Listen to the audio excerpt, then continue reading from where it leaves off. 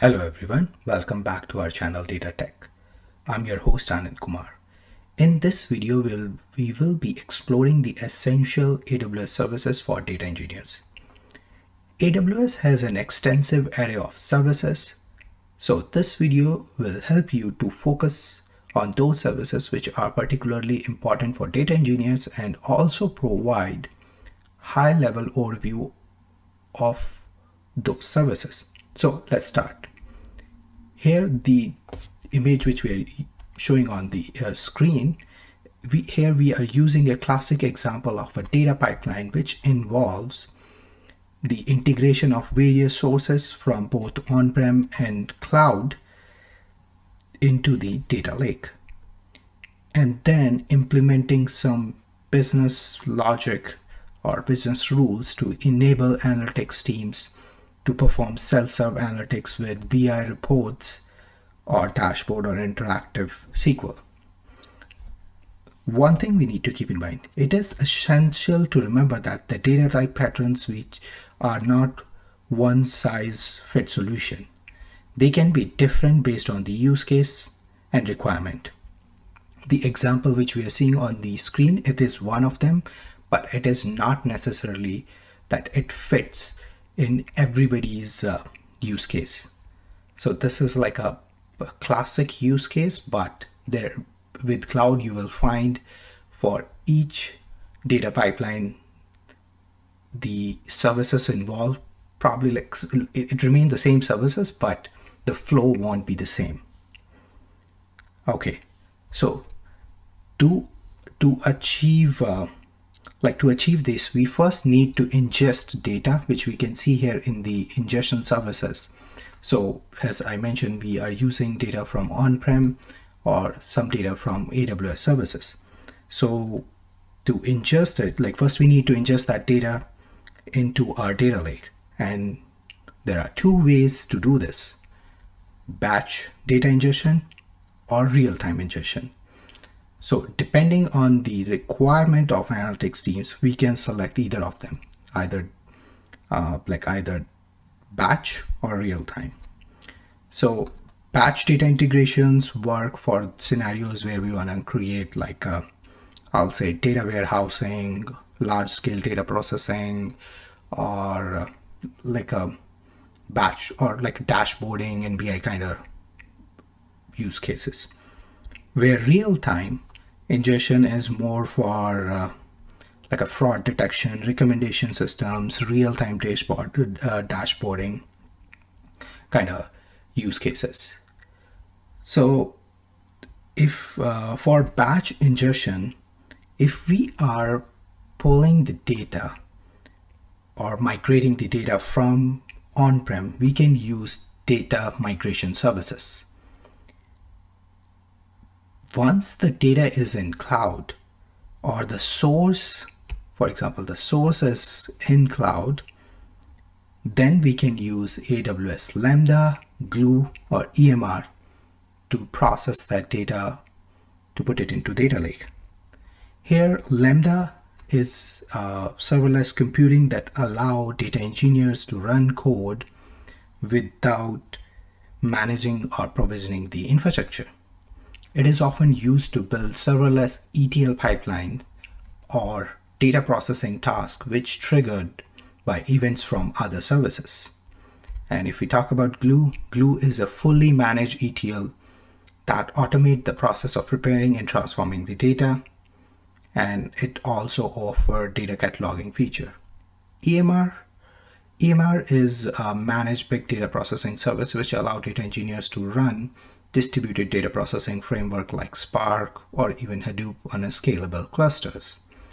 So in a nutshell, like all three basically used to process the data, and depending on like EMR we can use in those cases where our data, like the processing is bigger, or I'll say like it is against the bigger data sets, then we can use EMR. Lambda is like it's handy in those use cases where we can process the data within like 15 minutes, like for the small task. And Glue is like where we want to create a data pipeline from, let's say, one of the, for example, the data is coming from RDS and we want to put it into the S3, those kind of situations where we can use glue. And for real time, we can, I mentioned it's like as a Kinesis family, like that's not the word, but why I'll say Kinesis, because all these services are related to Kinesis. One is the Kinesis data stream, Kinesis Data Analytics, and Kinesis Firehouse. So basically we can use this whole Kinesis family to process and even analyze the real-time data streams. And after that, if you want to create dashboards and all, then we can put it into S3 and go like this direction. But generally we can process the data within the Kinesis family itself. And now, once we store the ingested data into S3, which is our data lake, it's the, what is S3? S3 is basically the fundamental storage service which allows us to store and retrieve data of any size. Here we store the raw data, and then we can process this raw data using same Lambda, Glue, EMR, using some business rules. Like we can say, like based on some business rules, we can process that data and store it back either in the other bucket. So we can think like S3 can have multiple layers of the data, like a raw data, then processed data, aggregated data, that kind of things, which can be taken as like a bronze, silver, and gold data layers. But you can call it like raw, processed, aggregated too. So we can store it back into the data lake, or we can store it into the Redshift too. And what is Redshift? Redshift is a fully managed data warehousing services, and data engineers use Redshift to run complex queries on large data sets and build business intelligence on it. And you can see here we are using AWS Glue crawler to populate the catalog. So crawler runs on Amazon S3 and populate the data catalog. The crawler and catalog both are part of the AWS Glue. And this catalog, once like AWS crawler runs and populate the catalog, and this catalog acts as a central repository for many services in AWS account. In this case, it's a central repository for on top of S3, but it can act as a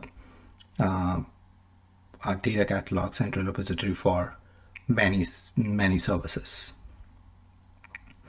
And finally, if you look at the business intelligence layer, so finally, Quick Insight is used to provide self-serve analytics to the business users. So basically, it's a dashboarding where business users can see the it's a data visualization tool where business users can see the dashboards or BI reports.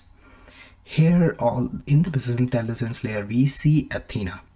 So Athena is basically like an interactive query service that allows business users to analyze data directly using standard SQL queries without loading the data or ETL.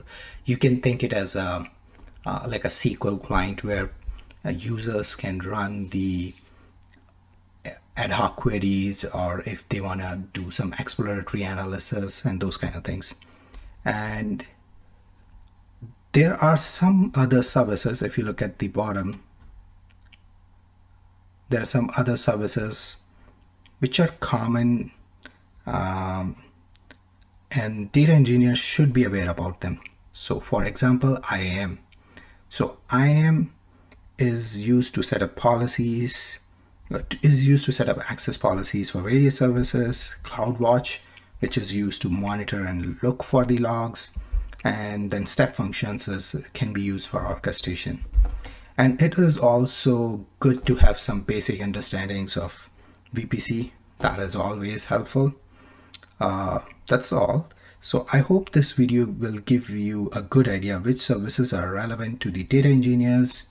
That's all for this video. Thank you.